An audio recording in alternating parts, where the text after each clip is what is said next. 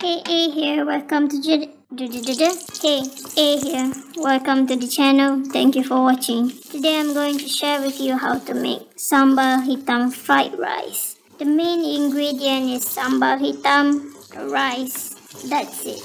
Other stuff in the video is just optional, like the petai and the celery.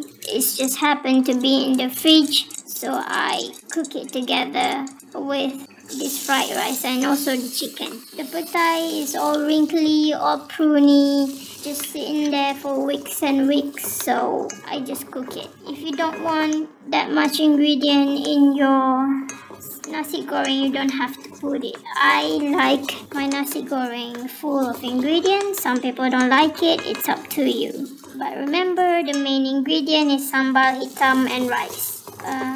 So you can find this sambal hitam online. They sell it online or at supermarket. I'm not sure because I never purchased the store one. My mom normally made it fresh because we have like years worth of stock of this belimbing hitam. So this belimbing hitam made from belimbing bulu, and in English it's called bilimbi if I'm not mistaken. You need to cook this belimbing for sometimes until it turns black before you can make it into sambal hitam. So this sambal hitam is famous in east coast of Malaysia, especially in Pahang state. If you have a chance to go to East Coast, try the sambal. It's really tasty. I eat it with everything, with bread, with instant noodle, with rice, as a condiment, turn it into fried rice, turn it into fried noodles. When I don't have any other lao,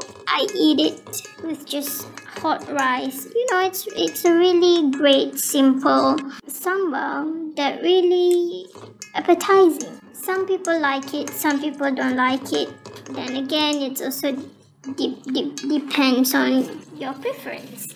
I eat this sambal since I was young, and I'm familiar with it. I never buy the store-bought one because my mom always made it, but unfortunately the sambal is already finished and my mom didn't make a new one. So you can see in the video I made the sambal using the belimbing hitam, anchovies and chilies. If you want to see me making sambal hitam, you can leave a like to this video, like 10 likes, 20 likes. I'll make it for you. How to make sambal hitam. So yeah, the rest of the ingredient is just optional. You don't have to put it. Normally, like I said, I made it with my mom. My mother pre-made sambal. My mom normally cook it in a large quantity and it lasts for 2 or 3 weeks. But it's already finished, so I made it.